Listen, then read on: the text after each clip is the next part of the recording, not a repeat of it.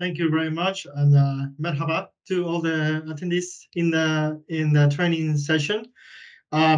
So basically, the idea is that I will go through our presentation, and I will, more often than not, will ask if you have any questions or comments. So I encourage attendees in this session to comment and to do whatever questions you might want to do, and I'll do my best to reply.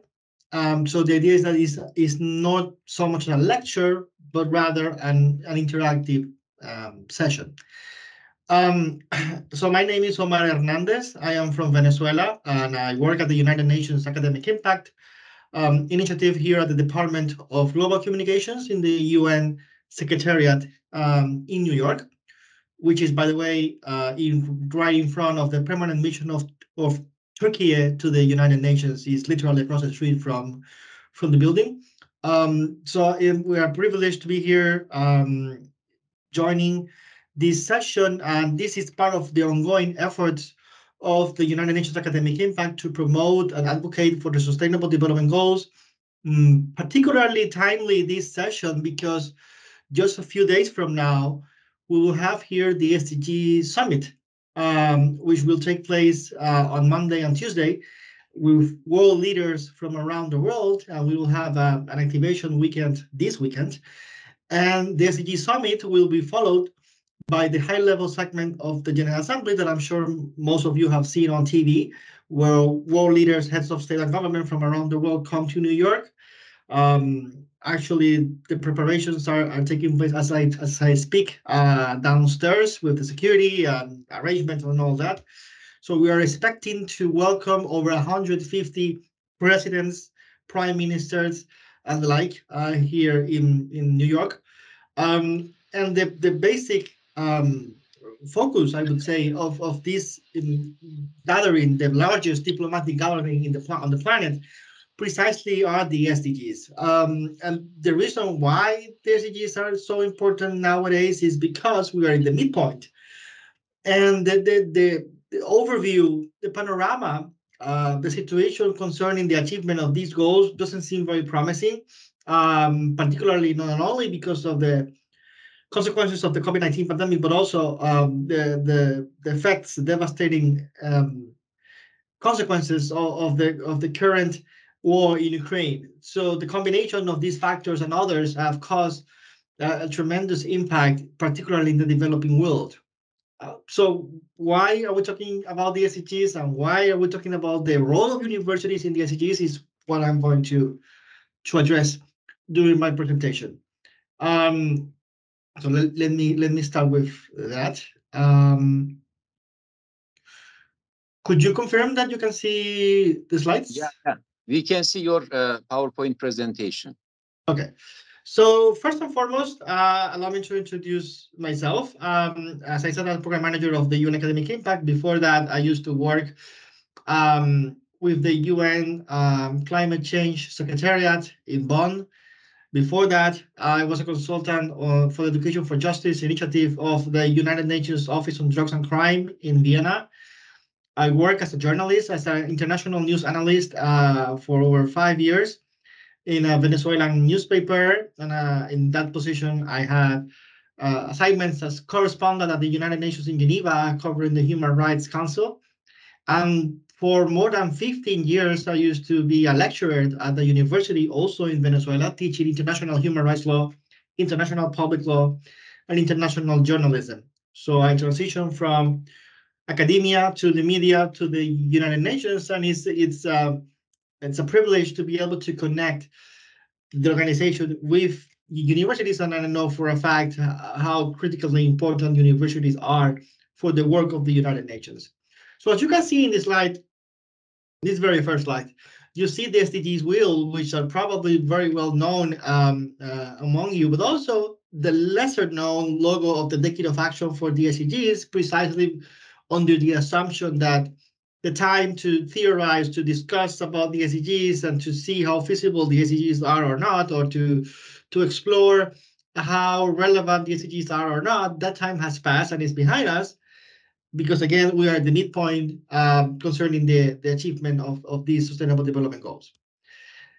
But before we go into that, let me go a little bit through what can we understand as UNAI and the role of this program. We are an initiative that engages institutions of higher education around the world with the UN. Of course, the UN is an intergovernmental organization composed by member states. But since the inception of the UN, actually in the UN Charter, there are express references to the role of civil society, for instance, and over the course of many, many years, in the past few decades, the UN has increased its engagement with the private sector, with the entertainment industry, with the creative community, with sports clubs and associations, with elementary schools and high schools, multinational companies, and of course, higher education institutions, which is why we were created back in 2010 by former Secretary General Ban Ki-moon. So the idea is that we engage with these universities and colleges in supporting and contributing to the realization of the UN's purposes and principles, which are enshrined in the UN Charter.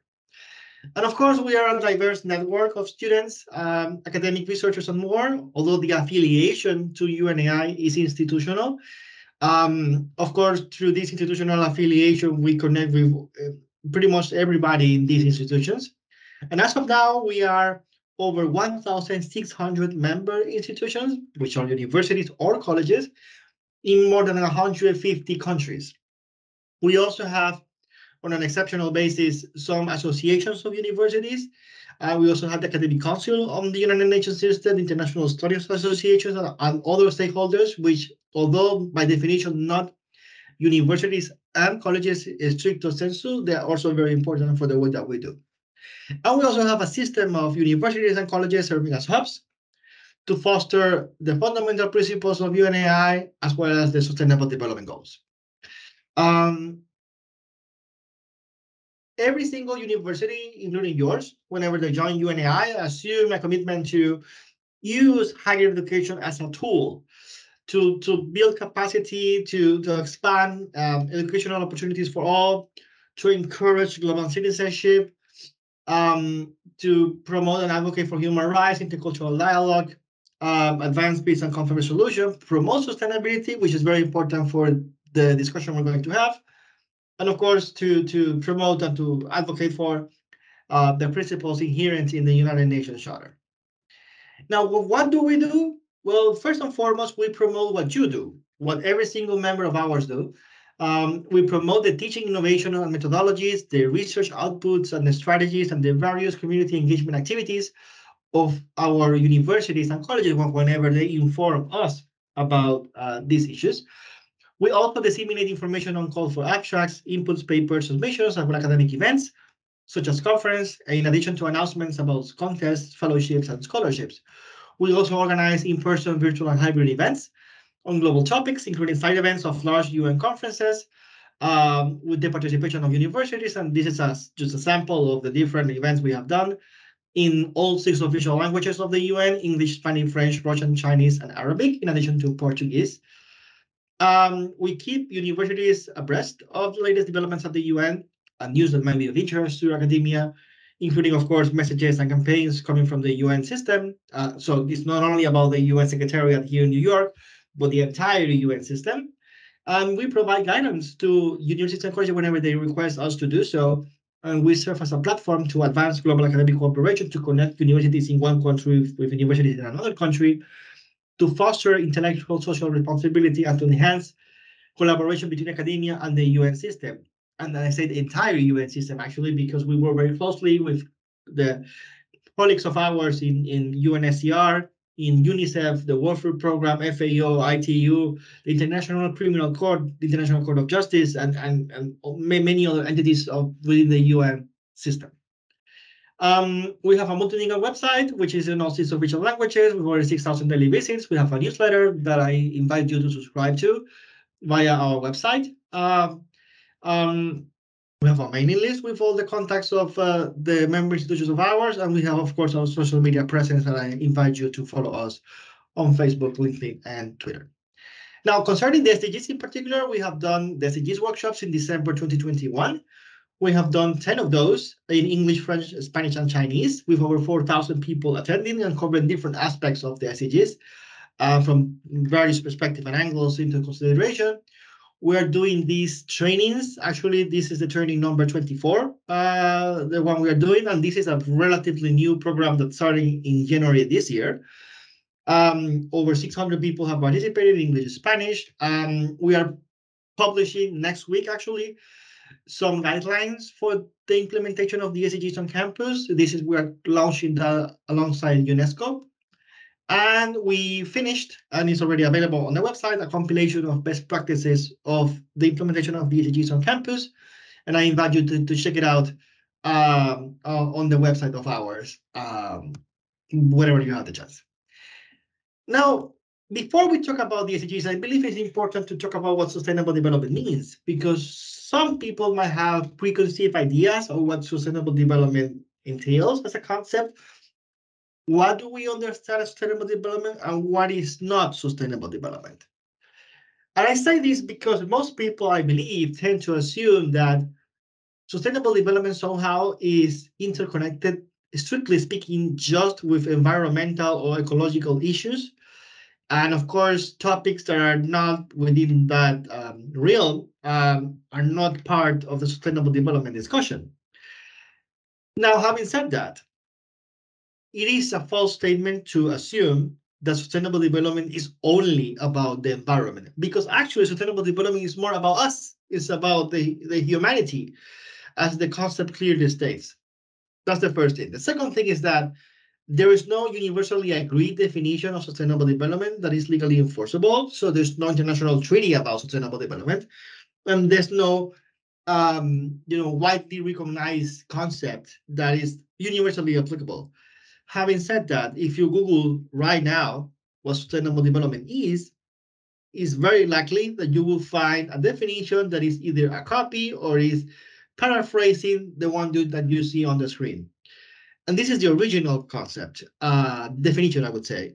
And this is coming from the report of the World Commission on Environment and Development, which is titled Our Common Future, and it's from 1987. So it has been some decades since this report was issued. And of course, the knowledge about the severe impact of human activities has evolved quite significantly since 1987. There's also true that this was published towards the end of the Cold War. You might find some very indirect references to some ideological struggles that were prevalent during those times. And of course, this is prior to the Rio Conference of 1992, which is considered a landmark international gathering on sustainable development. Now, having said all that, again, if you Google the definition of sustainable development, this is what you're most likely going to find. And this is just 2 lines of definitions. But if we examine very carefully the factors that are within this concept, it's actually much more complex than it seems.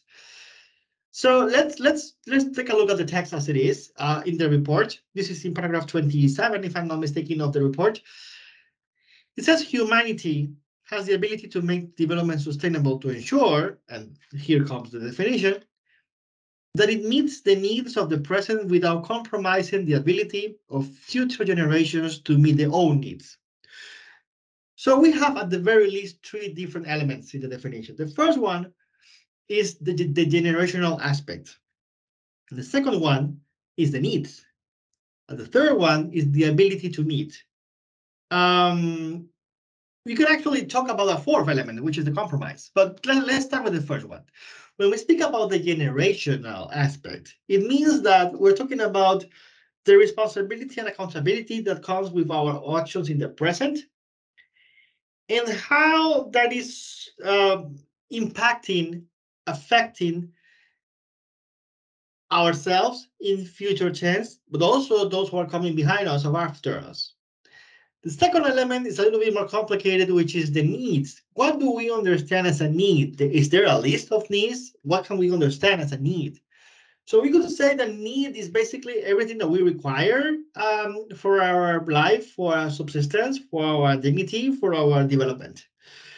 And we can get a little bit deeper into that in a moment. Then we have the ability to meet. And this is where things get a little bit tricky, So we have the generational aspect, we have the needs, but also now if we face ourselves with the question, can we meet the needs? What are we doing is hampering, will prevent me from meeting those needs. So that's the more critical aspect. I will say the core question that sustainable development asks you and asks us. Are you keeping the ability to meet those needs? And then I mentioned that for the potential for a fourth element of the definition, which is the compromise. Compromise is basically the factor that will allow us to measure the actual impact. Or if you read it backwards, it will allow us or enable us to see if we have the ability or not to meet the needs. Now, the report continues saying that sustainable development first requires meeting the basic needs of all and extending to all the opportunity to fulfill their aspirations for a better life. And here you see there's a slight difference between this line and the definition. And the most obvious difference is that in the definition itself, we're talking about needs, but here we are no longer talking about needs. We're talking about basic needs. So it's narrowing the concept. Generally speaking, and again, there's no defined list of what basic needs entail, but we could argue that we're talking about shelter, we're talking about food, we're talking about health, we're talking about education, at least elementary education. So the very basic needs that we need to survive, basically electricity, water, and there are two other things that are very interesting in this sentence. The first one is that it says, once you have met the basic needs, that is not the end of the journey. So you don't have sustainable development just with meeting the basic needs. You have sustainable development as long as you also fulfill your aspirations for a better life. So that means that even if you have shelter, even if you have food, even if you have water, even if you have electricity, even if you have the most essential needs met, you also aspire to be living a decent life, to have a good job, to have a good salary, to have good benefits, to enjoy life. So sustainable development is a more broader concept than just meeting the absolute essential basic needs. That's the first important thing of this sentence. But the second most important thing is that there's a very short word that appears twice in the sentence, which is all. Requires meeting the basic needs of all and extending to all the opportunity to fulfill the aspiration for a better life. And you will ask yourself, why this strong emphasis on the word all?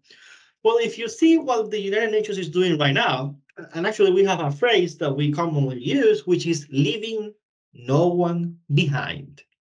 So when we speak about sustainable development, special due consideration must be paid to those who are minorities, marginalized, discriminated, excluded, or simply not taken into consideration. Those people who we never hear about or who are frequently forgotten, these people are to be included in any formulation of public policies that are to be sustainable.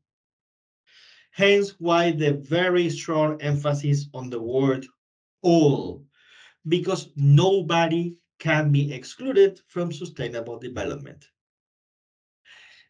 Then it says, sustainable development can only be pursued if population size and growth are in harmony with the changing productive potential of the ecosystem. So of course, I believe some months ago actually, we reached the milestone of the 8 billion people on the planet. Now, I don't know if that growth in population is hand by hand with the so-called harmony with the ecosystem, but it's something that we need to take care of. Again, sustainable development is not a goal in itself, hence why the third phrase says it's not a fixed state of harmony, but rather a process of change. And what does this mean in practice? That nobody, no country, no organization, no company can say, we have achieved sustainable development, and this is the end of the journey. No. Sustainable development is a process of change. It's not an end goal in itself. But this is very important to highlight, regardless of what we think about sustainable development, and regardless of what we do about sustainable development, in the end, sustainable development must rest on political will. So policymakers, decision makers, those who are empowered to legislate and implement policies, they also have to be convinced that sustainable development is the way we should go through. Then the report from 1987 continues saying, widespread poverty is no longer inevitable. So I mentioned at the beginning of this part that many people assume that sustainable development is somehow an environmental concept, which is not. And actually, there's a very strong focus on poverty, which is why the #1 Sustainable Development Goal and the #1 Millennium Development Goal that predated the SDGs is precisely about poverty. If you eliminate poverty, if you address poverty, that's the very first fundamental step that you need to take in order to actually achieve sustainable development. It also says, the report, that a world in which poverty is endemic will always be prone to ecological and other catastrophes. And I always mention this.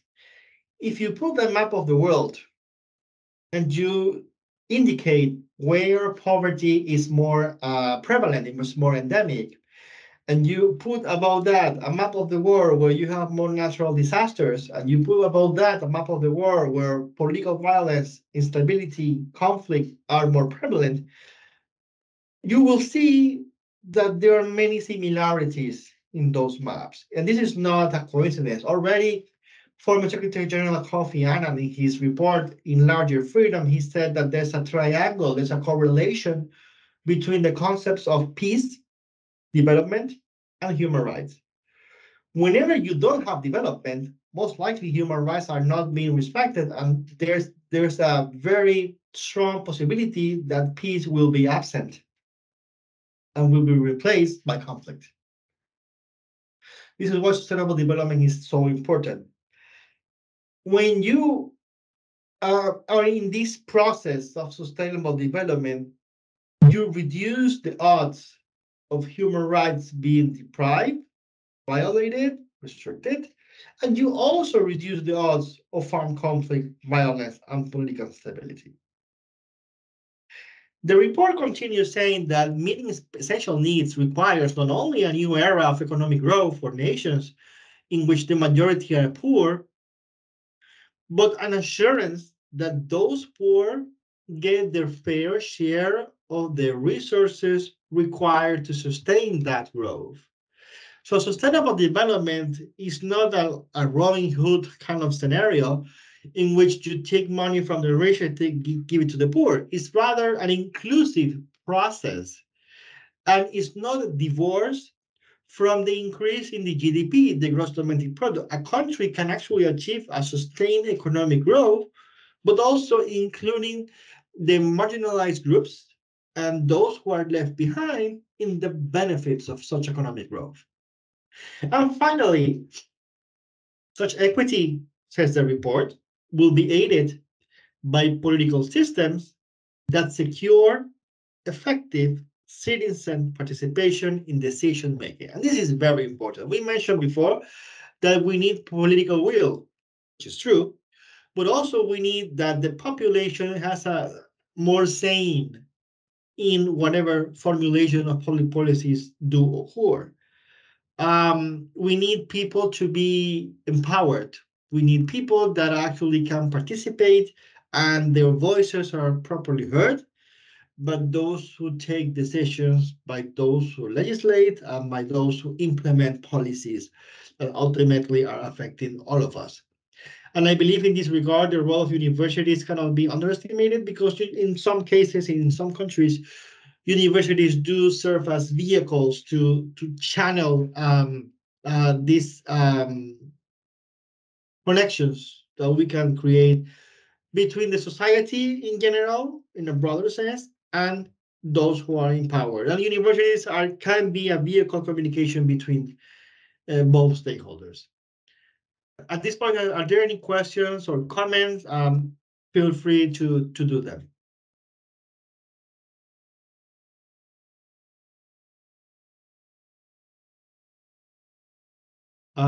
I think you're muted, Professor Çelebi. Ömer, thank you for presenting your presentation. I am just wondering what you talked and what you presented is exactly in harmony. So we are following the slide that introduction to sustainable development. So is that verified that you are talking about this now? Yes. Okay, and you are going to deal with about the 17 sustainable development goals. Is that right? Yeah, but I wanted first to go to sustainable development before we reach the sustainable development goals. Okay. Just to make sure. Okay, everything's going well. Thank you very much. So if anyone has any questions or comments, by all means, feel free to do so, and I will do my best to reply. Okay, let me ask again. Do you have any questions, all the participants? Please do not hesitate to ask Mr. Ömer. He is ready for us. And I am just wondering, can you also give some examples, good examples for the university, like the university in our country, and which part, especially our university, can be participated? For example, our university is a university that agricultural products with high added values.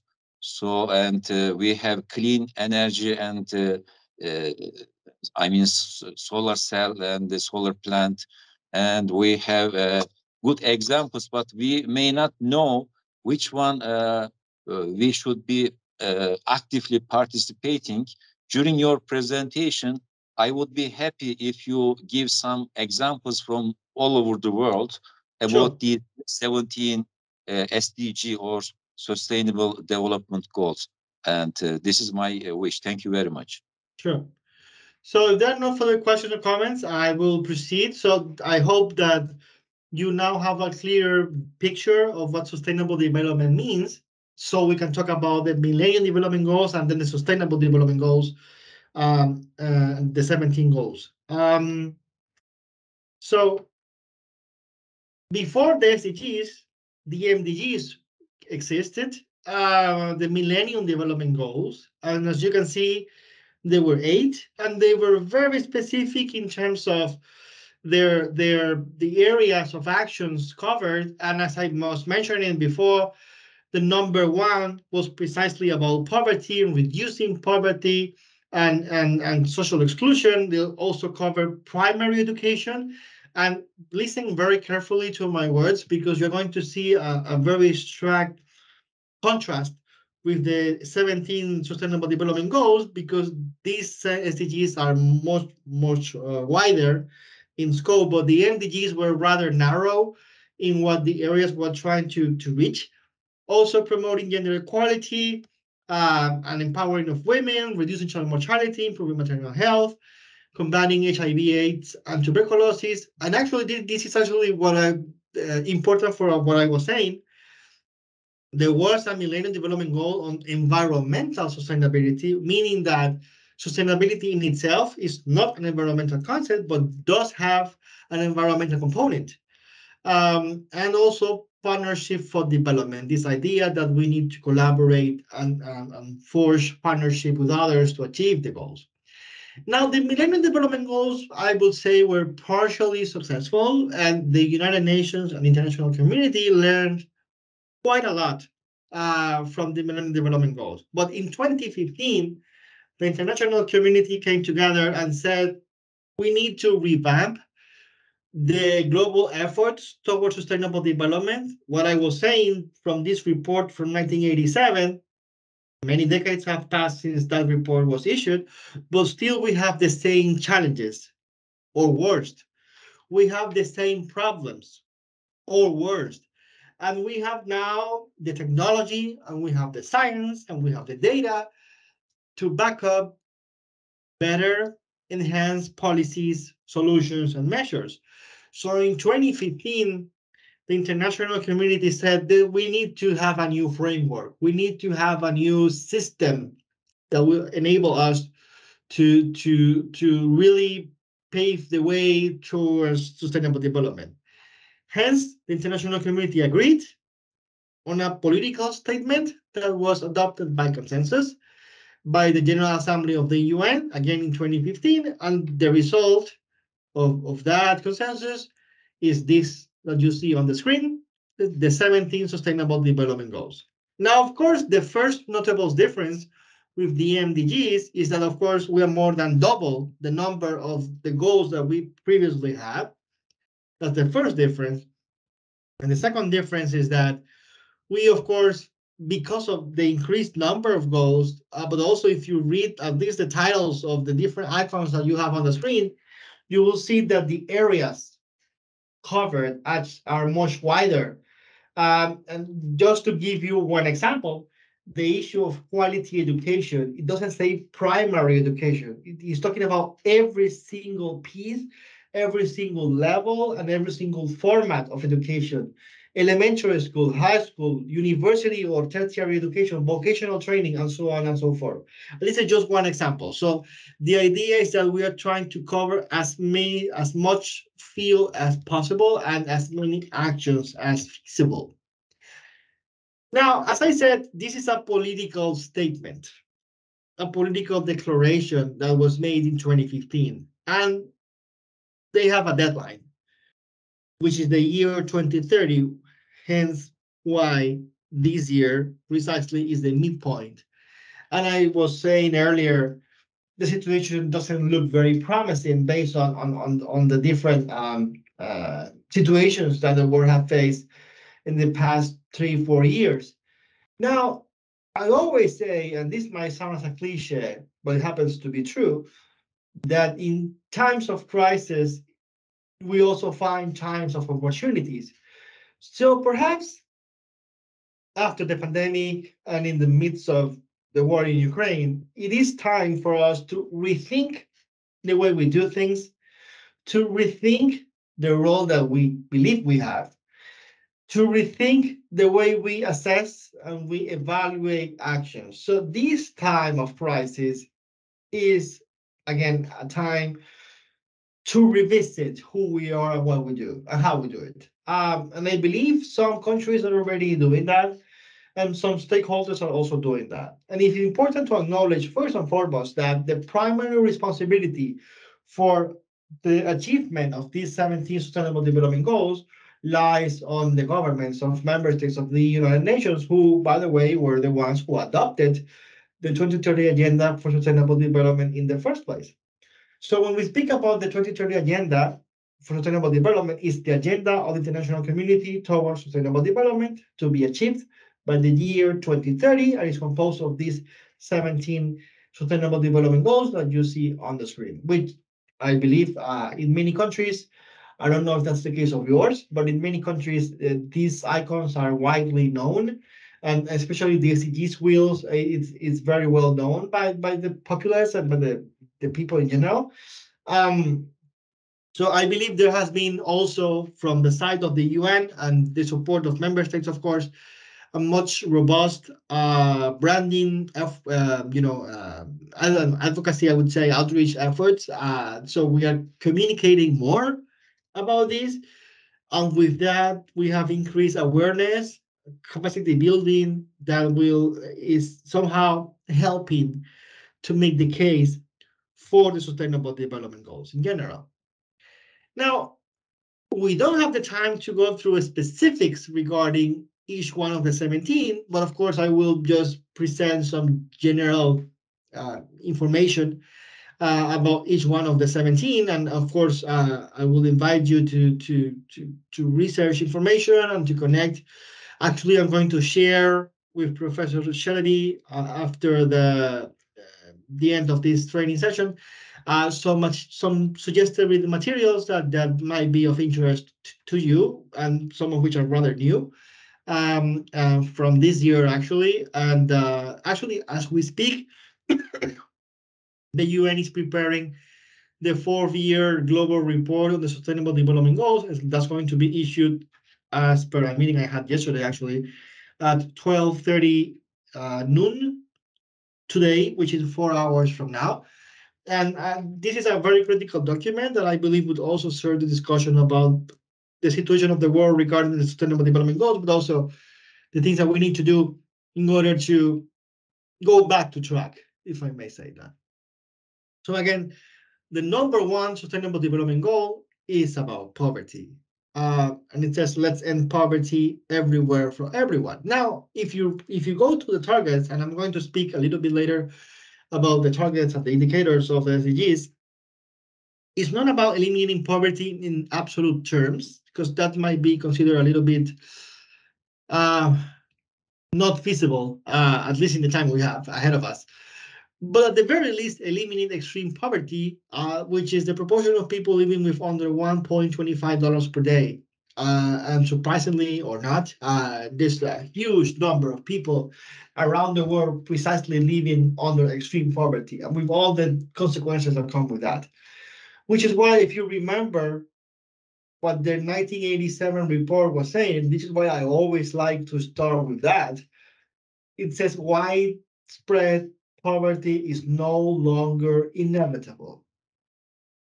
I believe, the United Nations believes, that poverty is not a given. Poverty is not something that it's simply going to be there forever and ever. There are actually policies, solutions that can be implemented in order to reduce poverty, ultimately aspiring, of course, to eliminate poverty altogether. But at the very least, the Sustainable Development Goal number 1 goes against absolute or extreme poverty, which is the worst version of poverty, if I may say that. Then, of course, we have Sustainable Development Goal number 2, which is zero hunger. And zero hunger, as the image suggests, it's time to rethink how we grow, share, and consume our food. So these are 3 different aspects, but also it's about the management of the food waste. It's also about the nutritional aspect of the food we consume. There's a lot of connection here with how agricultural activities take place, with how the crops are happening, with the impact of climate change of crops, and all related things. While we are here talking about these things, as it happened with the previous SDG, behind these goals, which are of course related to policies, to laws, to statistics, to financial resources, and many other aspects. In reality, and I always make the case for this, behind each Sustainable Development Goals, we have thousands, if not millions, of people. Let's use this as an example. While we're here talking about this, millions around the world have absolutely no clue what they're going to eat this evening or this afternoon. This is actually a reality. Thousands of children in the Sahel region, which is nowadays deeply impacted by some political instability in at least 2 of the countries that are part of the region, and this is relatively new development from weeks ago. In the Sahel region in Africa, dozens of thousands of children are in there's a possibility of them dying because of hunger. So these are current challenging issues. These are not merely statistics, numbers that mean nothing. Behind each number, we have human beings. behind sustainable development, we have the humanity. And behind each one of the SDGs, we have people who are suffering while waiting for these SDGs to actually be achieved.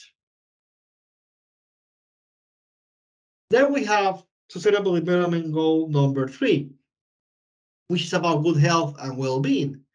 Now, yes. Dear Ömer, I am just wondering, the university academic staff or the students or other members of the university, how can participate in terms of project or in terms of social activities, in terms of social project? How can we involve? How can we be involved in no poverty and zero hunger? So far, you have talked about these two sustainable development. Yeah. Well, once I cover all the 17, then we go into that part of what universities can do. Okay. So when we talk about Sustainable Development Goal number 3, I believe most people did not pay that close of attention to this particular goal until the COVID-19 pandemic happened. It is interesting to say the least that one of the targets, and again, I'm going to speak what a target is in a moment, but one of the targets of this particular Sustainable Development Goals, besides it's about vaccines, and the need to ensure that we have equity in the distribution of vaccines. And you might remember all the controversy that existed in some parts of the world regarding this particular topic in the first months of the COVID-19 pandemic. And I always put the example of the city of New York where I live. While here in New York, some people were they have some hesitancy to get vaccinated. So in order to encourage more vaccinations, there was a surplus of vaccines in the United States, and people were being enticed to get vaccinated by, in New York specifically, they were giving $100 in cash for people to get vaccinated for the first time. They were giving out pizzas, beers, tickets to movie theaters, and so on. While that was happening in New York, in many countries in Africa, they were still waiting the first dose of the vaccine. And things were not very promising on that front. So it is shocking, to say the least, that while in some countries there was a surplus of vaccines and they didn't know what to do with the vaccines, in many countries they were still waiting the first doses. So, of course, this is just one of the targets of this cover in this Sustainable Development Goal number 3, but it covers a very wide range of health-related issues, including the prevention of communicable diseases. And we have seen that probably in connection with the pandemic itself, there are many diseases that were eradicated from many countries that are back, sadly, in many parts of the world. And the image is self-explanatory in itself, in the sense that it says that access to good healthcare is a human right. Actually, it's enshrined in the International Covenant on Economic, Social, and Cultural Rights. You have the right to a good health. And if you have the resources and you can pay your own private insurance and you have access to very well-established medical facilities, perfect. But if you don't have those resources and if you don't have that insurance, then the government of the country where you are should provide that to you. Then we have quality education. I am not going to stop here that long because I'm going to use this SDG in particular to explain the targets and the indicators. But just to mention, as I said, when you saw the MDGs, you saw there was an MDG about primary education, just primary education. But here, SDG number 4 actually covers the widest range of education. And it says inclusive education is the foundation for improving life. So education in itself is a vehicle, is a tool for people to actually achieve development, to grow, and to have a life in dignity. But again, I'm going to go into the details of this particular goal in a moment. Then we have gender equality, and the fact that women need to be protected from violence. They need to have the same rights, and they need to have the same possibilities and opportunities as men do. Then we have SDG number 6, which is clean water and sanitation. Basically ensure access to safe water and sanitation services for all. The latter in particular is one of the key aspects of the transmission of diseases, which is connected to SDG number 3. And still many thousands, million people around the world do not have access to a bathroom or to drink clean water on a regular basis, and they have to walk in some cases many kilometers per day just to get some water with a quality that is quite dubious. Of course, because we are fighting or addressing climate change, we have to rethink the type of energy we use and how we use it. Hence why the Sustainable Development Goal number 7 is about precisely affordable and clean energy, transition from or away from fossil fuels to cleaner forms of energy. Then we have, of course, and I mentioned this already in the report of 1987, economic growth in itself is not bad.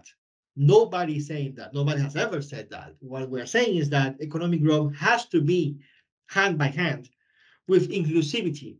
So people need jobs, well-paid jobs. The youth that are graduating from your university or any other university in Turkey or any part of the world, what is their main concern? What I'm going to do once I get my diploma? So the creation of youth employment of job opportunities for youth is actually addressing this particular goal. And it's not any job, it's decent job with decent salary, with decent opportunities. Hence why the phrase at the bottom of the image that says promote inclusive and sustainable economic growth. Then we have industry, innovation, and infrastructure. So not only the governments of all countries need to allocate funds for sustainable infrastructure, but also the private sector has a very prominent role in sustainable development, not only the goals, but sustainable development in general. And the science, the technology that we have right now, for instance, probably the most famous one that you read about it every day, artificial intelligence, is not an evil in itself. It has some risks, but we can use that. We can use that and any other technology, any other scientific innovation to have a more inclusive, sustainable world for all of us. Then we have the goal of reducing inequalities. And this is precisely to the point, again, going back to the 1987 report. You remember I mentioned the word all that appears twice in one of the sentences. Precisely that goes with that.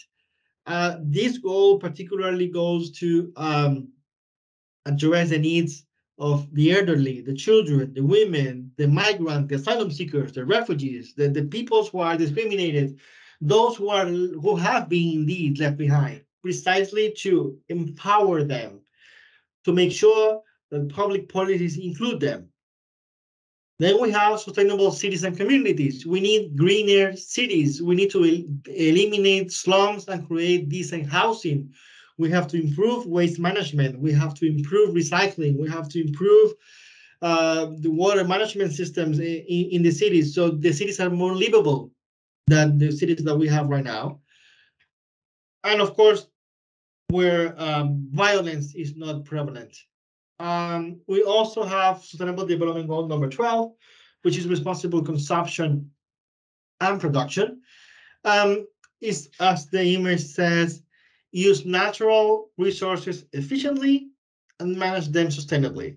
So it's about what do we eat, what do we buy, what do we consume in terms of goods and services, how these goods and services are created or provided, what do we do with them, how do we handle the management of the waste, and so on and so forth. So it's not only about how do we consume, but how we produce as well.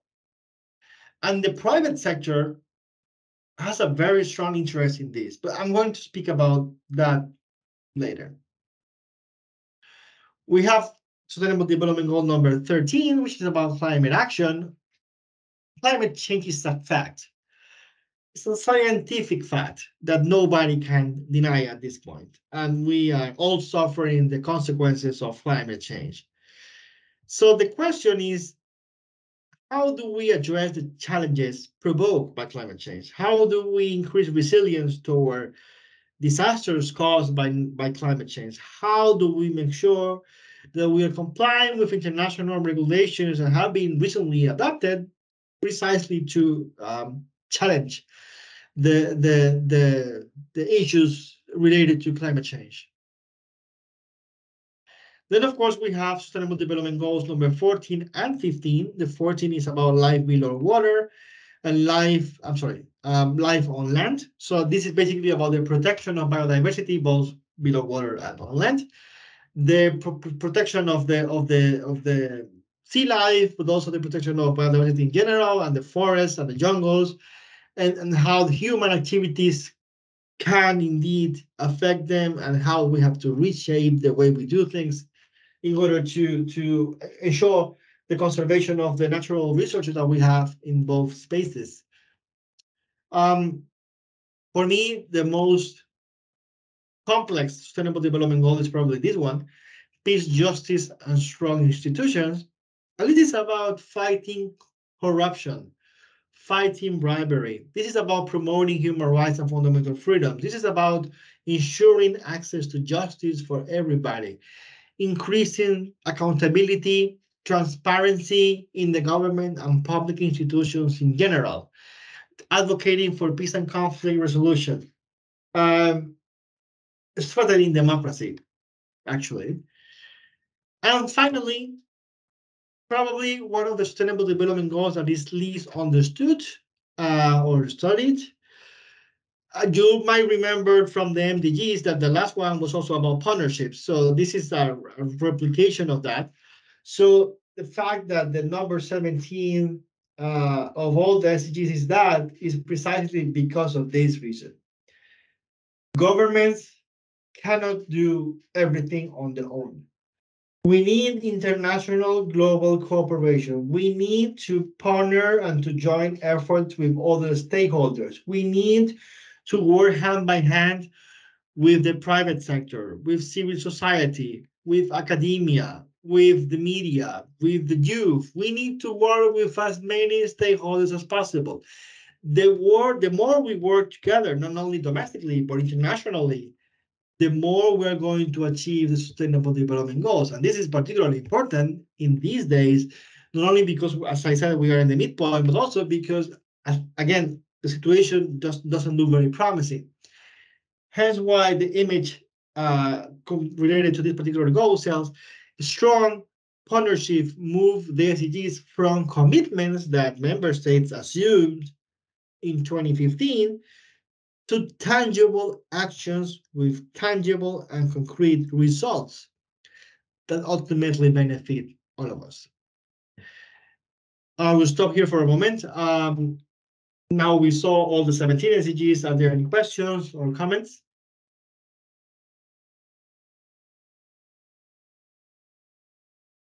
Feel free to open your mics or write on the chat box.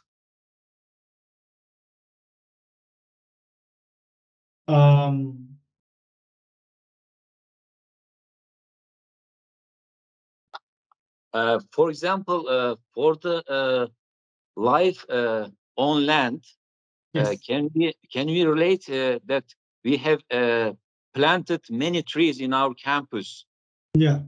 So can we relate these activity in life on land, sustainable development number 15, I guess?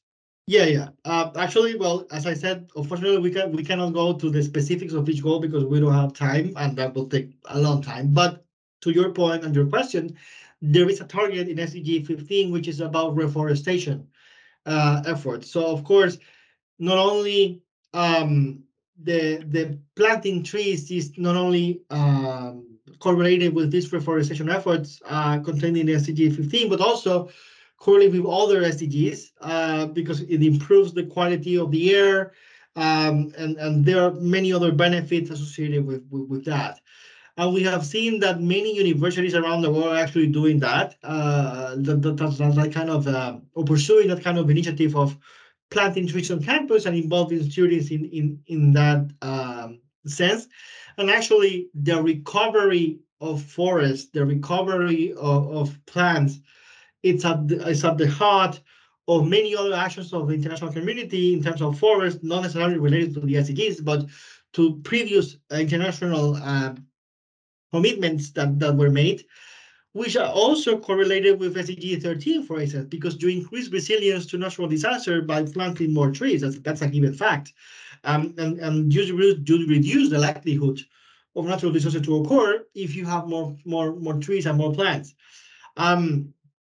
Because you halt somehow erosion and other issues that are contributing to climate change. Okay. And also, I think all the sustainable development goals can be linked to the last one, which is partnership for the goals. Is that right? Yes, actually, I always say, I'm not very popular with that opinion, but I always say the last goal is the more important goal, because if you don't partner, if you don't collaborate, if you don't work together, it's a fact that none of the other goals will be achieved. That's a fact. And which is why I was mentioning at the beginning of my presentation that we're going to have the SDG Summit in a few days from now.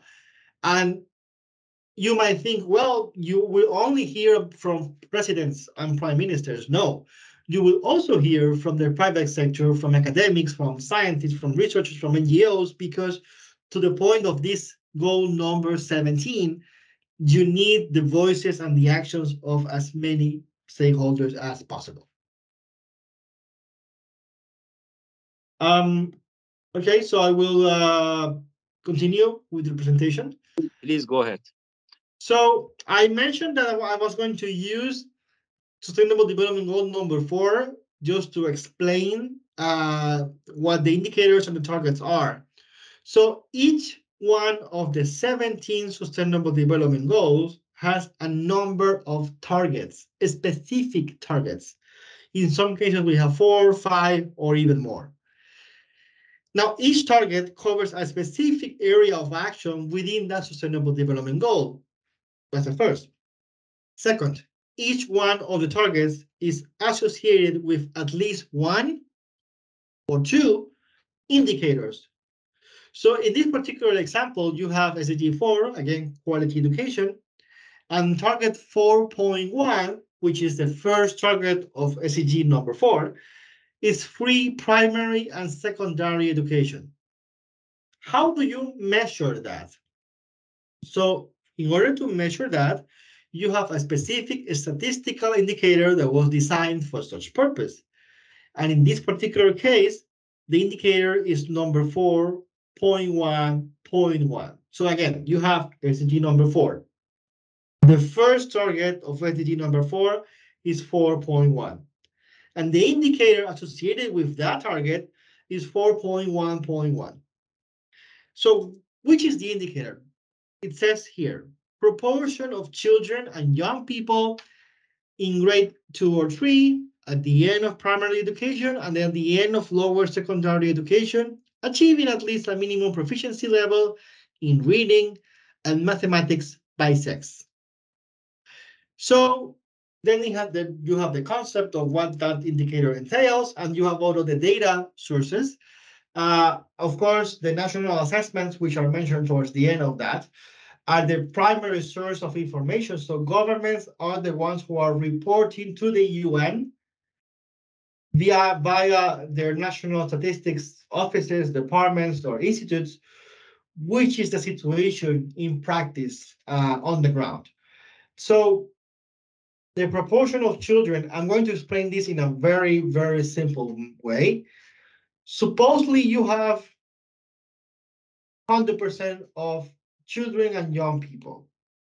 And if out of that 100%, you only have 5%, which is an extreme percentage, but just for the sake of the explanation, if only 5% of children and young people are actually enrolled or have ended primary education, the logical conclusion of that is that the policies concerning education are simply not efficient in that country. So the higher the proportion of children and young people that are in this in grades 2 or 3 or at the end or have completed primary education, then you can say the government or the country is actually achieving this particular target. I believe somebody raised their hand, but I don't know if anyone has any questions on this. So let me go back to the basic explanation. Each one of the Sustainable Development Goals has a number of targets. Each target has an indicator, 1 or 2, and most of the indicators, I would say confidently 95% of them, are quantitative indicators or numerical indicators, meaning that what they're going to provide is a proportion, a percentage, a number, a figure that will enable us to know if the actions undertaken by the government are efficient or not. And it will enable us to see where are the gaps and where are the opportunities and where are the successes coming from the public policies implemented to achieve that. Now, again, in the particular case of Sustainable Development Goal number 4, let's see all the targets and let's see all the indicators. So this is the full list of the targets about Sustainable Development Goal number 4. And there are specifically 3 that I would like to highlight because of the implications for you as a university. Target number 4.3 says, ensure equal access for all women and men, and affordable and quality technical, vocational, and tertiary education, including university. What does this mean? So if we see the indicator, it says participation rate of youth and adults in formal and non-formal education and training in the previous 12 months by sex. So what's the meaning of this? This is about the fact that higher education cannot be something for the elite, for instance. Higher education should be open for everybody. Let me pause this for a moment. Strictly speaking, most experts and most people assume that higher education is not, let me repeat that, is not part of the right to education. Because according to international law, right to education ends in secondary school, period. That's the legal definition of the right to education. But when we read this, ensure equal access for all women and men to affordable and quality technical, vocational, and tertiary education, including university, is telling us that no, right to education also includes higher education. So everybody is entitled to go to a university. Everybody is entitled to get a university diploma.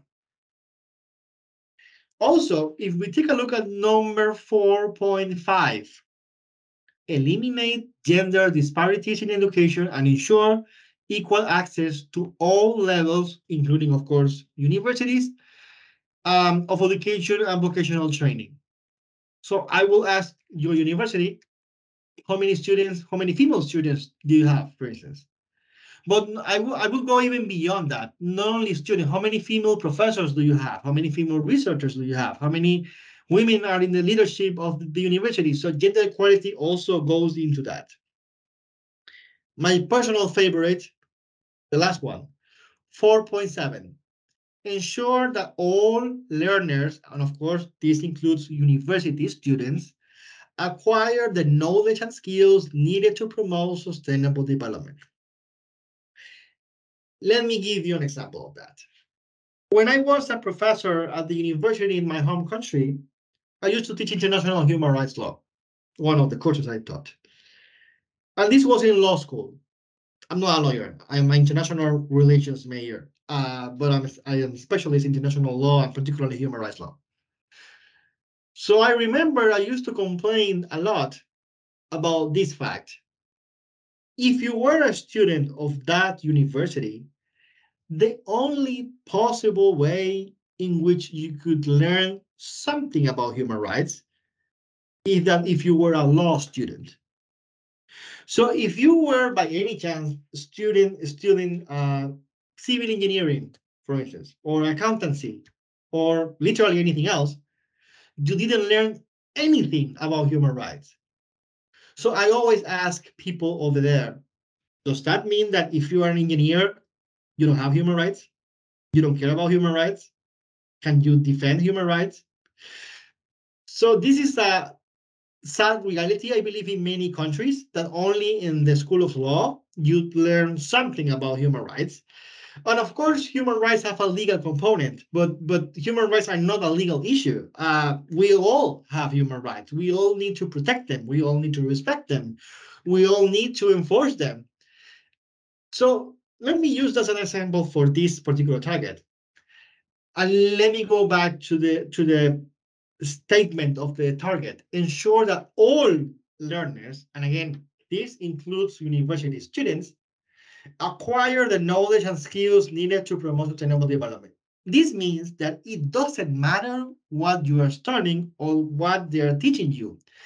Each educational institution, including your university, has, or must, I would say, promote sustainable development across the entire university. And the indicator for that says extent to which global citizenship education and education for sustainable development, including gender equality and human rights, are mainstreamed. So I don't know which are the programs that are taught in your university, but regardless of what are those, every student should be entitled to receive at least the basic skills to learn about global citizenship, to learn about sustainable development, to learn about gender equality, and to learn about human rights. So you don't need to be a lawyer, or you don't need to be the international relations major, or to be studying journalism. Regardless of what you're studying, you should receive basic skills about that. Ömer, Yes. it is a good idea to present an elective course to teach all these sustainable developments to make more awareness for everybody. Yes, actually, in most cases, most countries, actually, I don't know if that's the case of Turkey, but I believe in most countries, including mine for sure, changing academic programs is a very tedious process. It's very lengthy because it has to be approved by different layers of the decision making, including the governments in some cases. So for many universities, Professor Çelebi, the easiest way is to include optional courses or elective courses on sustainable development. So this is an idea that has been widespread and it has been implemented in many universities around the world. And most of them have been very attractive to students for one specific reason. Many private companies now want professionals who know about sustainable development, because these companies wants to be more sustainable, either because they really care about sustainable development or because they want to portray themselves as more sustainable. And I remember I always mention this. I travel a lot around the world, and I traveled earlier this year to Germany, and I was laughing all the way there and back because every single thing I paid or used had the sustainable label. I flew the most sustainable airline. I had the most sustainable flight. I stayed in the most sustainable hotel. I used the most sustainable transport. So sustainability, I don't know in your nation if that is a thing, but in Germany, it is very popular that companies use sustainable as a label for branding, for communication, for public relations, because they assume, which I believe in the case of Germany happens to be true, the German consumer cares about these kind of things. So if a German consumer has in front of him or her two products who are identical, same price, but one of them has the sustainable label, the consumer will go to the sustainable one. So because of that reason, and we can talk hours and hours about that, and there's a lot of greenwashing, as we call it in the UN. Some companies that say, I am green, I am sustainable, but when you really go through, they are not sustainable and they are certainly not green. But it is something a quality assurance certificate, right? Yes, yes. So it is very important for some companies that the recent graduates from universities, in addition to knowing what they must know, they also know how to make the company more sustainable. So this is also of interest for universities. I'm sorry, for university students to learn, right? So as I was saying, the Sustainable Development Goals, each one has targets. We are talking about 169 targets. We're talking about a total of 232 indicators, which is why we cannot see them all in this training session, but just to mention that, and we on the left-hand side of the slide, you see the cover of a handbook that covers most of the targets and most of the indicators of the SDGs. This was designed and developed by the Department of Economic and Social Affairs, and I can share the link to that with you.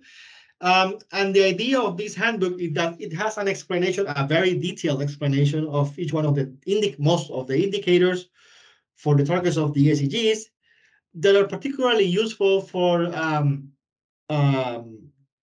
for researchers and the decision makers and so on and so forth.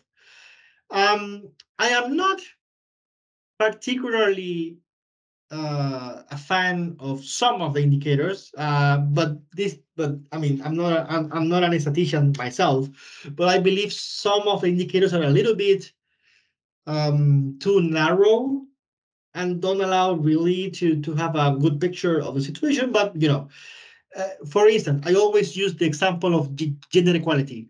The first target of the goal number 5 is about eliminating all forms of discrimination against women and girls. That's the target. Eliminating all forms of discrimination against women and girls. The indicator for that is not a numerical indicator. It's a yes or no question. The question is there a legal framework or not to eliminate the discrimination against women and girls? That's the question. So, of course, if that's the question, there are two possible answers. Yes, no. Now, of course, if you go to this handbook, you will see a very lengthy explanation, but in the end, it's a yes or no question and a yes or no answer. So I am not an expert on women's studies or gender studies, but I will confidently say from a human rights perspective that the sole existence of a legal framework in itself does not eliminate anything. It's a first step, but not the only step. So, but again, if I ask you, maybe some of you are experts on gender, how do you measure that you eliminated the discrimination against women and girls? How do you measure that? So those are very tricky questions that actually are applicable to many things here. How do you ensure quality? And you, Professor Chelebi, were mentioning the quality assurances. Even those are controversial in some aspects. How do you measure quality? Because quality might be perceived as a subjective idea or concept. So this is all to say that the indicators of the SDGs are not bulletproof, are not perfect, but are the ones that are currently being used by the international community. Are there any questions at this point? Do you have any questions? Ezgi Kaya, Ramazan, Gürbüz, there are many professors participating to this meeting, but I am not sure whether they have a question or not. From time to time you announce, I hope they will ask. Belkıs, do you have any question? I don't have any question. Thank you for your explanations. There is a lot of goals and targets. We are going to use, I hope, these goals for our academic studies. Yeah. Ezgi Kaya, Professor Ezgi Kaya, do you have any comments or questions? Thank you, Professor. I'm just listening, and I try to understand all of things. Professor Ramazan Thank Gürbüz. you again. Thank you, sir. I would like to thank Mr. Hernández for his fruitful presentation. It was very clear. Thank you very much indeed. And by the way, Mr. Ömer is going to share this presentation, and then I can share with you in our website. It is okay, right? Yeah, of course. Yeah. Okay, thank you. So I will continue with the presentation. So I said that the 2030 agenda was adopted by member states of the UN, and as such, member states are the responsibles for achieving the SDGs and to report on such achievements. So the way they do that is through what we call the voluntary national reviews. And these are part of the follow-up and review of the agenda. And they are voluntary, of course, as the name suggests, but also state-led. So the governments of each state are the ones in charge of doing these reviews or assessments or evaluations. And they are undertaken by both developed and developing countries and provide a platform for partnerships, including with universities. And there, what's the goal of these reviews? Basically, to track progress. And the principles that guide the examinations at all levels establish that they will be substantive and based on knowledge, as well as open, inclusive, participatory, and transparent. And I mentioned universities because in many countries, universities participate directly in the drafting of these reports, of these reviews, because they ask the government to be included, or the government make a call to universities to be added to the reviews. Whatever the case is, in many countries that's actually the case. So, of course, there is a question here about transparency, which is why it is included as one of the guidelines that the United Nations, through this handbook that you see the cover on the left-hand side, suggest that these reviews, although they are state-led, they need to be transparent. And let me use something as an example. We have in the human rights sphere something called the Universal Periodic Review of Human Rights. That happens in Geneva, in the UN over there, within the framework of the Human Rights Council. Whenever a country undergoes a Universal Periodic Review, you have three reports: the report made by the government, the report made by the UN, and the report made by the UN with information from NGOs. So you have three reports: the civil society one, the UN one, and the government one. So because you have those three reports, you can do a very, I would say, comprehensive review of the situation in the country. And in some cases, you will see, if I may say that, very conflicting views between the three reports, that to the point that it seems that we're talking about three different countries. And you may ask yourself why. Well, the reason is very logical. I don't think any country in the world, we're talking about the Universal Periodic Review, any country in the world will say openly, of course, I violate human rights. Of course, I don't respect any human rights international treaty. Of course, I don't care about human rights. It's very unlikely that a country will say that. So all countries want to portray themselves in the best picture possible, which is why we do have the other two reports from the NGO community and from the UN. Why I mentioned that example? Because in this case, with the 17 SDGs, the voluntary national reviews are not like that. We only have one report, and that one report is made by the government of the country, which is why the UN encourages that because of that situation, in the drafting, in the elaboration of these reviews, the process needs to be open, inclusive, participatory, and transparent. So not only governmental officials are drafting it, but also people from academia, for instance, are included in the drafting.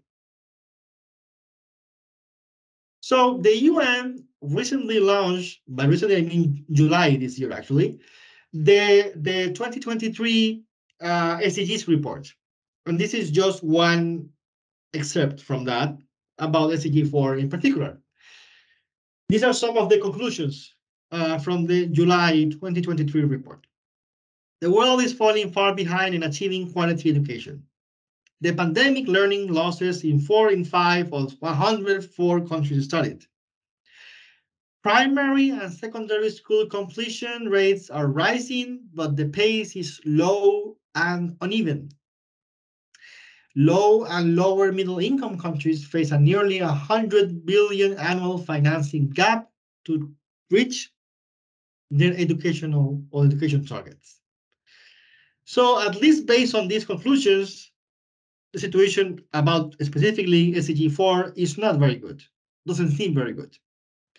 But this is the type of information that we need to correct path, to rethink, as I already mentioned, the policies that we have in front of us, to revisit the way in which we do things. Now, to your question, Professor Chelebi, which is a very pertinent question. So what's the role of universities in all that?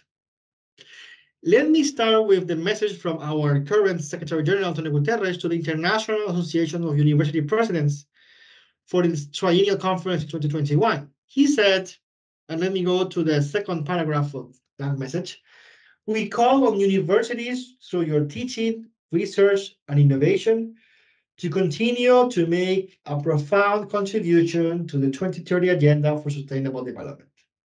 So the leadership of the UN is already aware of, I quote, profound contribution that universities do to the SDGs.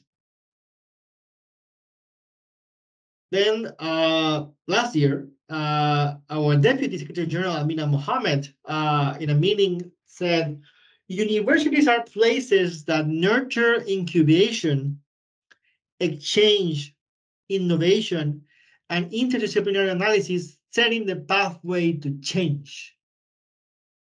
I'm particularly struck by these words of incubation, because if universities are to be anything, precisely is to generate solutions. Now, it is important to acknowledge that in the 2030 Agenda for Sustainable Development, as I already mentioned, there are two specific references to academia. The first reference is governments and public institutions will also work closely on implementation with a number of stakeholders, including academia. And then it says our journey will involve governments as well as parliaments and so on and so forth, including the scientific and academic community.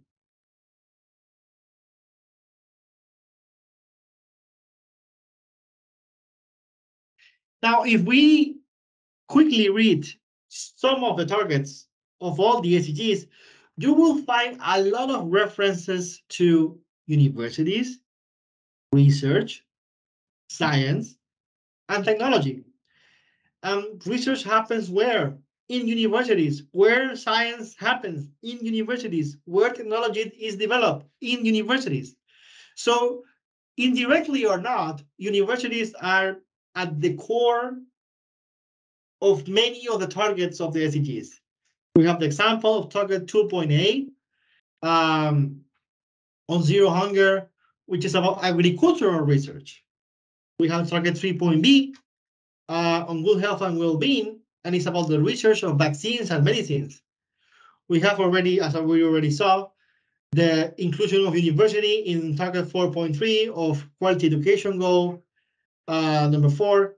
We also have the gender issue. We also have the sustainable development issue, for which are targets 4.5 and 4.7, also SDG 4. Then we have on goal 7, energy research, clean energy research in particular. Concerning SDG 9, we have 9.5 and 9.b on scientific research. We also have in SDG 12, the scientific and technological capacity of developing countries, which of course includes the one in universities. SDG 4 makes a lot of references to research and scientific cooperation, science-based management plans. This is about life below water, scientific information, scientific knowledge, research capacity. And finally, the SDG number 17 in the target number 17.6 says that open science needs to be a fact. And actually, that's something that our colleagues in the Dahamashko Library here in the UN are advocating a lot for. The need to have that science is not to be restricted to the hands of a few, but science should be open to everybody. And hence, and here particularly the role of university is critically important. Now, what are some of the actions universities can do and are already doing about the SDGs? First, you cannot lead in any other way but by example. So you cannot tell others to be more sustainable if you are not sustainable yourself as an institution. So the first thing is that you need to implement sustainable policies on campus. Many universities are creating awareness, both on campus and beyond. They are mobilizing students for action. They are educating and providing training to external audiences. They're collecting data. They're conducting research, analyzing information, drafting legislation, providing policy advice, engaging with the community and the private sector, and as Amina Mohammed, our deputy SG, said, incubating ideas and solutions. Mm-hmm. Very good. Then, what are some of the things universities can do about the SDGs? And this is actually further explained in the guidelines that we're going to launch next week with UNESCO. At some point this week, we have an event on Monday, and hopefully shortly after that, we are going to publish it on the website of ours. First of all, it will help the case if the university creates a conceptual framework and a strategy of sustainability. That's something that can guide the entire university towards sustainable development. Also, to design a system to map, to align existing academic courses and programs, as well as research projects to the SDGs. If you do that, it's very likely that you are already teaching a lot concerning sustainable development, and you're already researching a lot about sustainable development. And the third guideline, this is particularly important if the university is rather large, which is, I am not this the case of Georgia University, but the larger the university, the more important this particular guideline is to establish a strategic coordination procedure across the university and a mechanism for monitoring and sharing best practices. I mentioned briefly, though, that most of the indicators are quantitative indicators, numerical indicators, but you might want to leave space to have more qualitative information and data, and you are entitled to create your own indicators, right? And you should keep a record of everything concerning the incorporation of the SDGs into the university practice, mainstreaming the SDGs into what the university does. Now, the three core areas of action by universities offer possibilities and opportunities concerning the SDGs. If you were to review what do you do on the SDGs, these are basic steps you can do. First, in terms of teaching, how at the undergraduate and graduate levels, as well as extension courses and professional development initiatives, are the SDGs mainstream and incorporated into academic programs, curricular modules, pedagogical strategies, study guides, and activities with students of experiential or empirical nature. This is just about teaching. If you go to research, how are the SDGs connected to projects either completed or in progress in centers, schools, groups, institutes, and labs of the university with measurable and tangible results? Of course, many of you who teach also write and publish. So we're talking about scientific publications and how SDGs are connected with articles in peer reviews, scholarly journals, book chapters, books, working documents, memorials, and others. And we are only talking about, we are not only talking about the research conducted by faculty and scientists, but also by students. So how the SDGs are connected with dissertations and or thesis, as well as projects of less scientific or methodological rigor developed by students. And finally, what the university does on community engagement.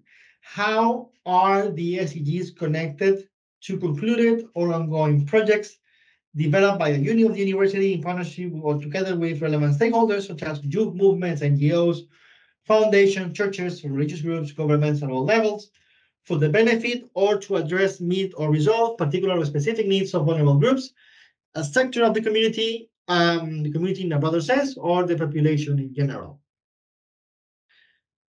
So either if you're studying, teaching, researching, and working, you have a voice. And I ask you, what would you do next? Again, to have a healthier, a more inclusive world for all of us and to make the Sustainable Development Goals a reality. And I thank you very much indeed for your attention. Thank you very much, Ömer. You have presented very comprehensive presentation about the 17 Sustainable Development Goals. You covered an introduction to sustainable development and the role of academia in advancing 2030 or 2030 agenda, basics about the SDGs and the presentation and the definition, etc., and ideas to implement the SDGs on campus and beyond, potential review mechanism, and some idea from the United Nations Secretary General and some others about the roles of the universities to make more, to increase the awareness about SDGs. So therefore, it was very impressive and very beneficial speech. And I was, I am very happy to listen to you, and I would be very grateful if you send the PowerPoint presentation for the others' benefit. And also, I would like to express our gratitude on behalf of our university to you. And also, I am very grateful to the participants, some deans and some coordinators of quality assurance and some other professors have attended and listened carefully. Therefore, it was very nice and beneficial and productive program.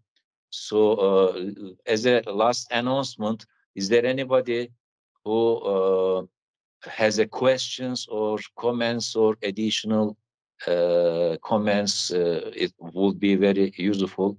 For example, Dean of the one of the faculty, Professor Senay Dönmez, is also here as a participant. Do you have any questions or comments, Professor Senay Dönmez or any other professors? This is the last announcement before closing the program.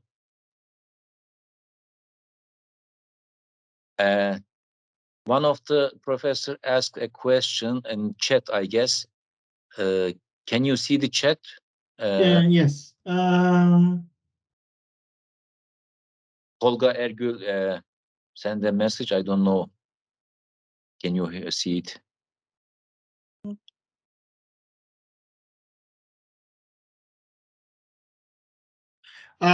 Actually, yes. I mean, there's no predefined set of things universities can do, but we have a saying in Spanish that says aterrizar algo, meaning landing something. So the SDGs are like here in the air, whatever way you can find to use the resources that you have, the courses that you teach, the things that you research, whatever way you can find to connect or to liaise that with the SDGs is a correct way. There's no good or bad. There's all the ideas are good as long as it allows you and enables you to promote sustainable development. And in this particular case, for instance, I'm thinking global citizenship, for example, to the whatever resources do you have to, in this particular case, to promote the local culture,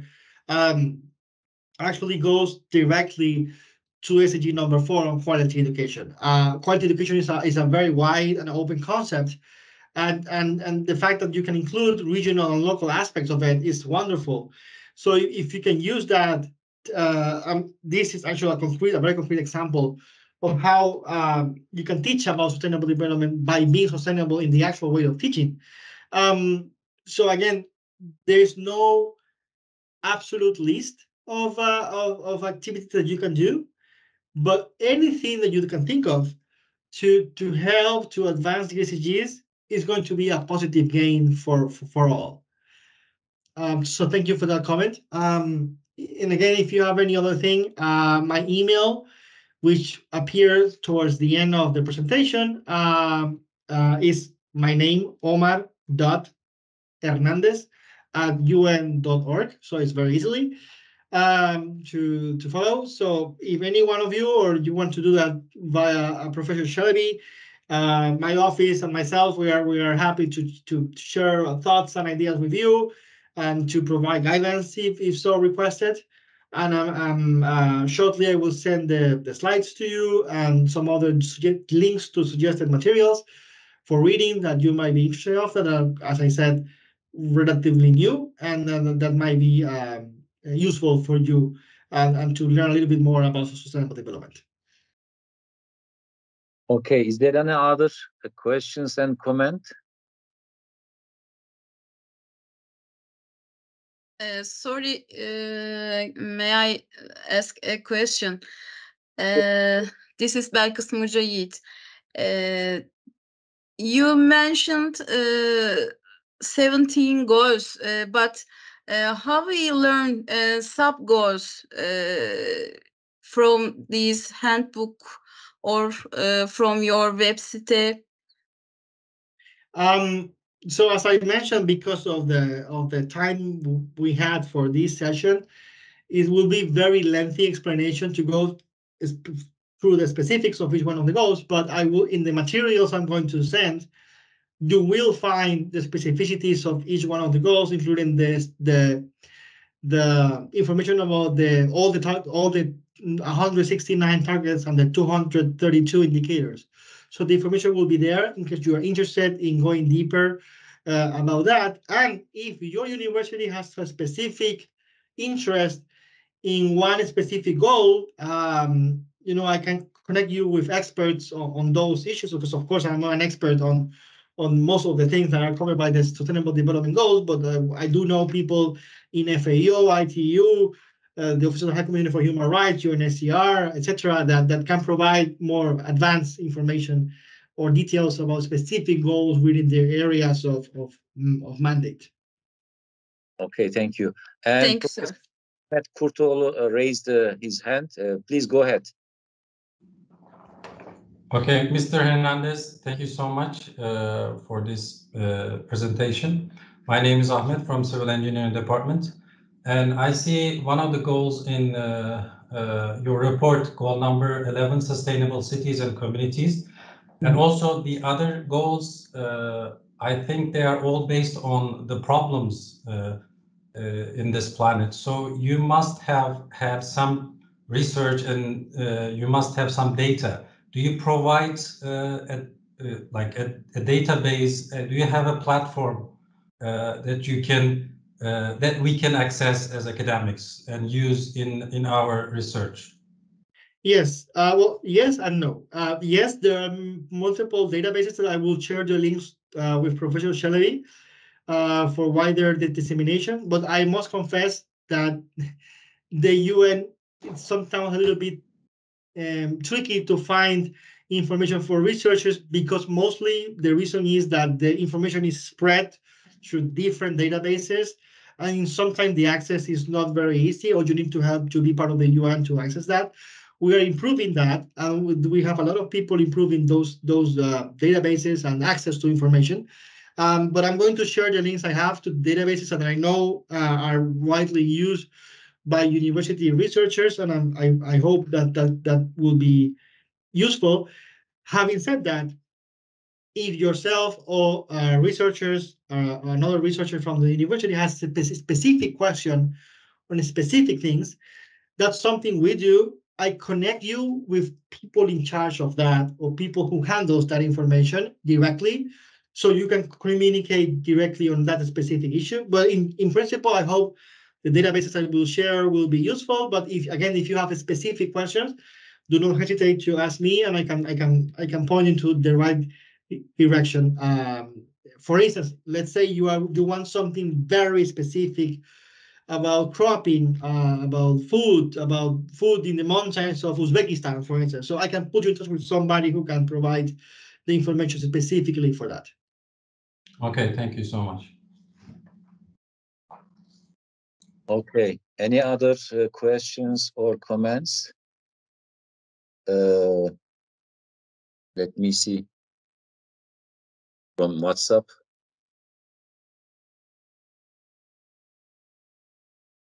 Okay, there is no other comment.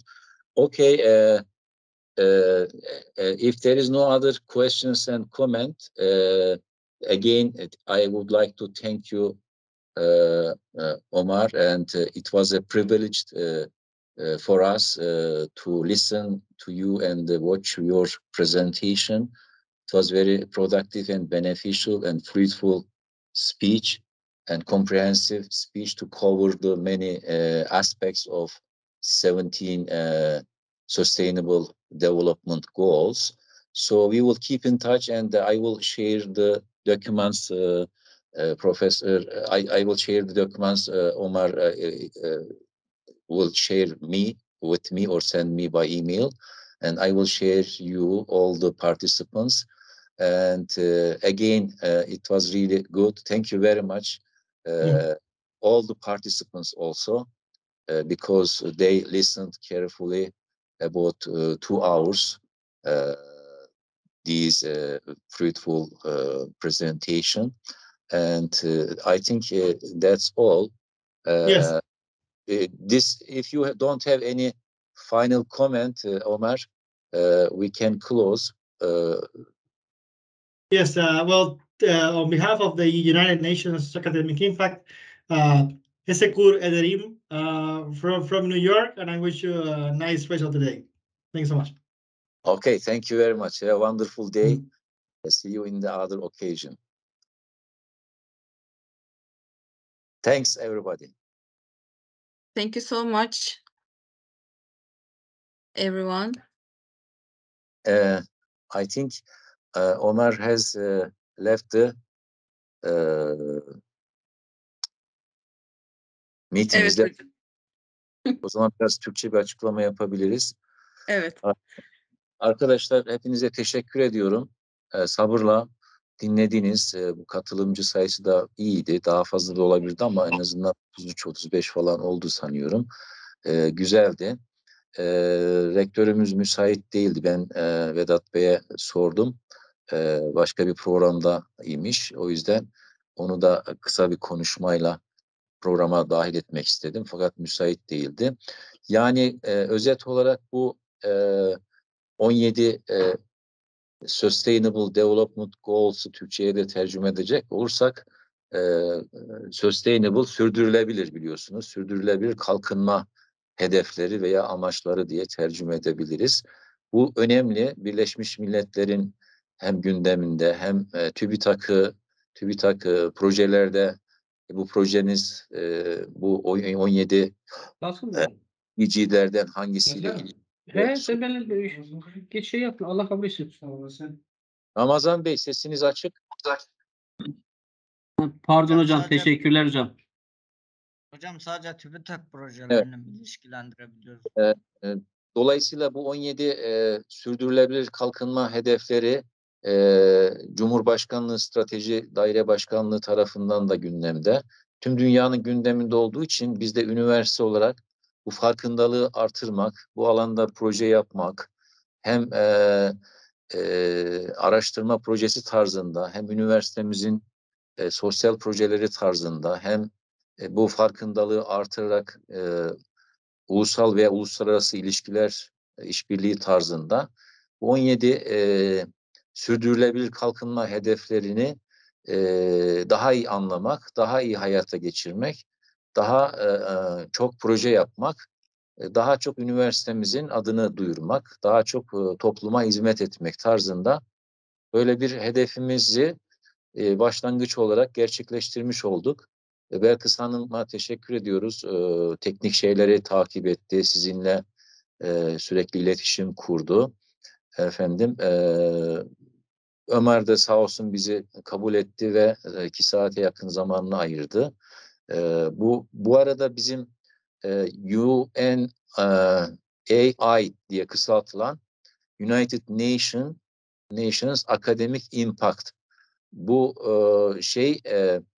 organizasyonun bu program menajeri, tanıtmayı kendisi yaptı ama ben bir altını çizeyim. Program Manager of the United Nations Academic Impact diye bir konumu var. Bu tarz aktiviteleri organize ediyor.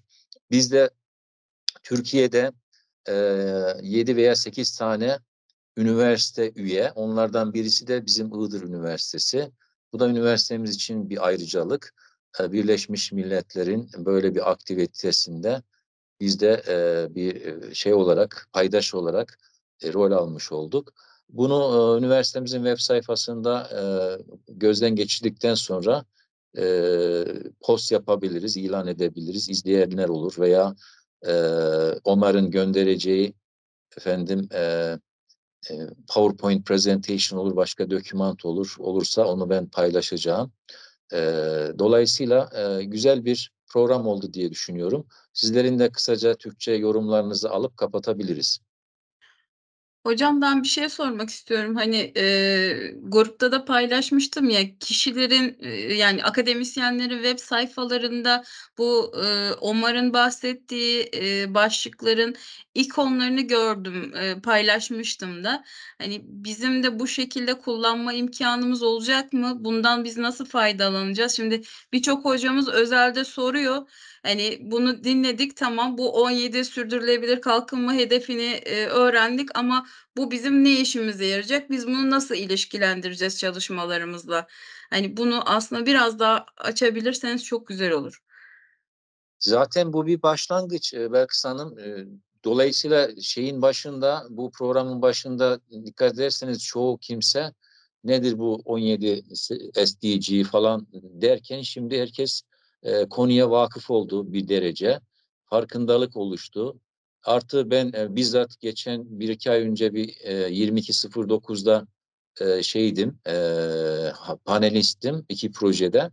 Orada sorulardan değerlendirmeden sonra bu proje 17 sürdürülebilir kalkınma amaçları ve hedeflerinden hangisiyle ilişkilidir gibi sorular da soruyor. Belli ki onun da orada bir yansıması TÜBİTAK'ta kabul edilme bağlamında oluyordur.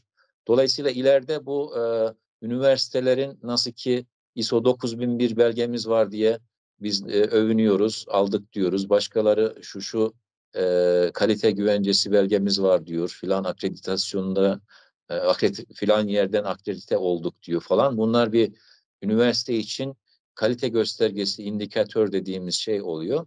Bu 17 sürdürülebilir kalkınma hedeflerinde de akademisyenlerin meşguliyeti, onunla ilgili proje yapması, onlarla ilgili sunum veya konferanslarda bulunması vesaire, işbirliğinde bulunması ileride daha öne çıkacak diye düşünüyorum.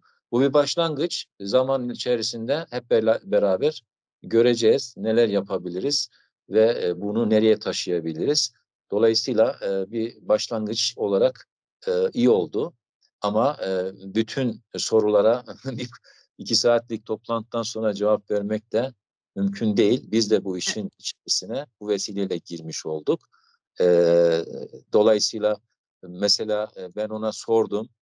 Bu 17 sürdürülebilir kalkınma hedeflerinin biraz da ayrıntısını vererek seçmeli bir ders olabilme fikri nasıl diye, iyi olur falan diye onayladı, siz de duymuşsunuzdur. Dolayısıyla bir ders açılabilir. Kendini yetiştiren birisi o dersi vererekten farkındalığı artırabilir. Öğrencilere bu farkındalık artırınca onlar proje yapmak isteyecektir. Bu 17'nin içerisinde herkesi ilgilendiren, herkesin bir şeyler yapması gereken şeyler var efendim, aktiviteler var.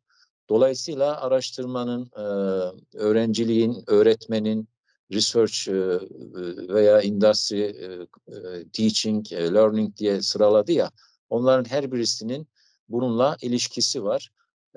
Başka üniversiteler, dünya çapındaki üniversitelerden de örnekler var. Bu site biraz incelenirse onlar görülebilir, fikir edinilebilir. Bizler neler yapabiliriz diye. Mesela bizi üniversitemizi tanıtan bir İngilizce şey olmasını arzu ettim ama tam istediğim düzeyde olmadığı için şey yapmak istemedim. İleride böyle 3 dakikada en etkin bir şekilde üniversitemizi tanıtan, biraz daha İngilizce pronunciation'ı iyi olan birisi tarafından seslendirilen bir şey hazırlanabilir, video hazırlanabilir. Yani çeşitli etkinlikler yapılabilir. Sizden de gelen fikirlerle olgunlaştırılabilir. Ama şu aşamada program amacına ulaştı, farkındalık kısmen oluştu. Bundan sonra neler yapılabiliriz'i hep beraber göreceğiz inşallah. Katkıları verenlere teşekkür edeceğiz. Bu arada sizin katılımınız başlangıç itibariyle önemli bir şeydi, katkıydı. Başka sormak istediğiniz bir şey varsa ilave edeyim veya sizin kendiniz ilave edeceğiniz yorumlarınız varsa. İngilizce dinledim ama konuşurken belki yetersiz kalırım da diye söz almadım ama Türkçe önemli olan fikirlerimi paylaşmak istiyorum dediğiniz varsa Türkçe paylaşın, onu bir şekilde değerlendirilir. İşletmelerde hocam. Buyur. Sesim geliyor mu? Geliyor Ayaz. İşletmelerde sürdürülebilirlik diye yüksek lisansta zaten bir ders, seçmeli dersimiz var bizim. Öyle bir dersimiz var. Ama işletmelere yönelik sürdürülebilirlik nasıl oluyor?